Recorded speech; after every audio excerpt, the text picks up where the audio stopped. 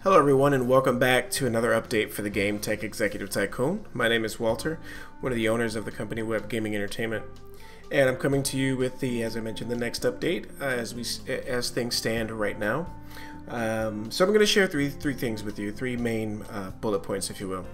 What we've been doing, where we are today, and what's next. So first of all, I definitely want to say thanks to everyone who's been following the game. Thanks for the dedication. Thanks for the support. We can't really overstate how grateful we are for that. It's been very tremendous. The kind words. Of course, it's been a good mix of feedback, of course, due to the length of time it has taken to get to where we are even today. So but again, it just shows us that there's a lot of passion in regard to it, regard to the game. A lot of you are excited for it, want to see it, want to play it, and we're very grateful for that. So want to definitely say thank you, and your patience will be rewarded. We definitely hope to have the game released as soon as possible. So without further ado, just getting right to those three bullet points that I mentioned. What we've been doing, where we are right now today, and what's next, where are we going.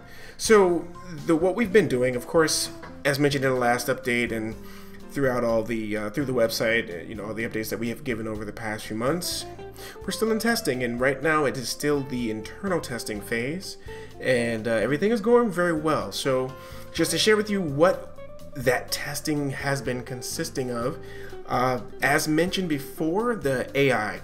Artificial intelligence, we've been really just fine-tuning that, making improvements here and there. All that all goes with the testing phase, or a phase of development. So that's expected. We sort of built all these different systems for the game, and then we put them all into the game, and now it's time for those systems to work well with each other. And so a lot of the testing has been really just that. It just making each system work well with each other, communicate well with each other, without any hiccups, without any breakdowns in gameplay. And right now we're in a very good place. Things are coming along very well. Of course, there were hiccups over the past few months, and that has changed some internal timetables, of course, but nothing out of the anticipated or the expected. It's very difficult to nail down any particular timetable when it comes to testing and bug smashing, if you will. So that's the reason why, for those who haven't been staying up to date on our updates, or staying up to date on the information that I would share on the website, the reason why we have not given a solid release date yet is due to the I hate to say the uncertainty, but the unpredictability, right, of the current phase, which is testing, and it's very hard to anticipate what type of bugs you're going to run into and what may be expected, or what you're going to have to do to overcome those bugs. So we are staying away from nailing down or giving a particular release date just yet, but we're getting closer to that day that we can actually do that, because the whole testing phase is about that, figuring out where the game is right now as far as bugs, and fixing those. What's a game breaker, what's not, what are smaller things that we can quickly fix, versus the things that are game breaking that can lead to some of the more really critical bugs, so to speak. So that's pretty much what we've been focused on. And as I mentioned, so I mentioned the bringing all the game systems together. Also, one thing that we did do, which wasn't a big thing, but we did bring back the office building feature back into the game from a year and a half ago, when we had scrapped the old build and started over from the ground up. We also initially did not decide to go forward with the office building feature of the game. So we went back to that model of, hey, we're going to build out some predefined offices that you, the player, can choose from, to have the different cost related, things like that. But to me, that was more of force feeding you guys into a certain style of play, or a certain layout for your offices and things like that. And to me, that takes away from that.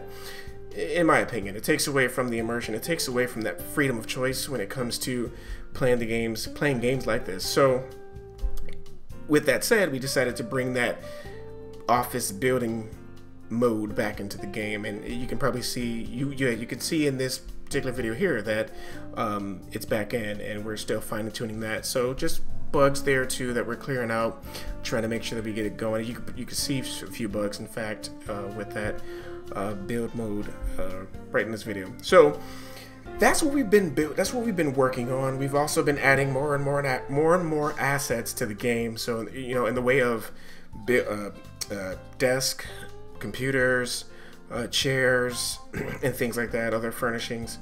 Definitely want to continue to add as many different types and different styles of assets into the game to just expand on that experience, expand on the immersion, expand on that choice for you, the player. So those are the things that we have been doing leading up to today, and as a result, that's where we are today. So where we are, just to give an overall view, is still clearing out some more of the issues or the bugs related to AI, making sure that they're making all the decisions that we program them to make. And so that's the key. So we built in the debugging UI into the game, and now we get that direct feedback from the game as it's playing, as we're making choices and we're doing things in the game. We're watching how the AI is responding to that. In addition to that, we're watching how the AI is responding to other AI characters. And it's making for some very incredible experiences and very fun observations at the same time. So that is where we are now. We've been doing that, but we're also still at that point, continuing to fine-tune that and iron all the bugs related to that right now. So in addition to that, back to the UI, as you can see, we've actually implemented the latest pass on the UI. So we're going to that is more of a clean AI. Before it was a really dark theme.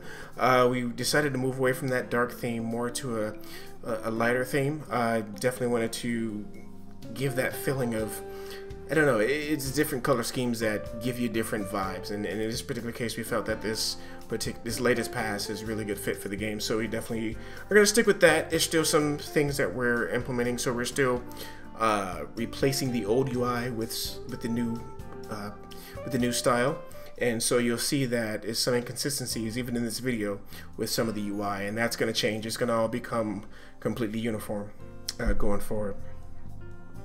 So, and that kind of ties into improving the player's experience, so the end user experience. So that's what we're really focusing on now as well. And after this, so where we're going next from here is definitely the closed testing. We want to make sure we bring some of the backers who've supported the game from the beginning. Was part of that crowdfunding campaign to allow all those who did donate and did support to get first chance to test the game. So the closed testing will be open to them first, all of you who have backed the game from the beginning. And if it's not enough people for the first wave, then we'll be opening it up for others to also take part.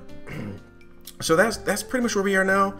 And again, everything is going very well. Of course, I always want to make sure that the game is out as soon as physically possible, but what's most important to us, as I mentioned it before, and we will continue to mention it, is that it's quality over, rushing things to be out or trying to hit any particular deadline or timeline.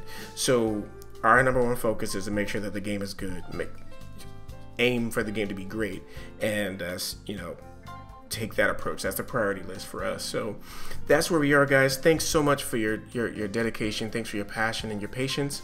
You guys are awesome, and we will be bringing this game to you as soon as physically possible. Thanks for sticking with us, and we'll see you soon. And I'm gonna be back with more updates going forward. Right now we're kind of they're a little bit infrequent, the updates, and we are aware of that, and we will make sure that we let you know that we are.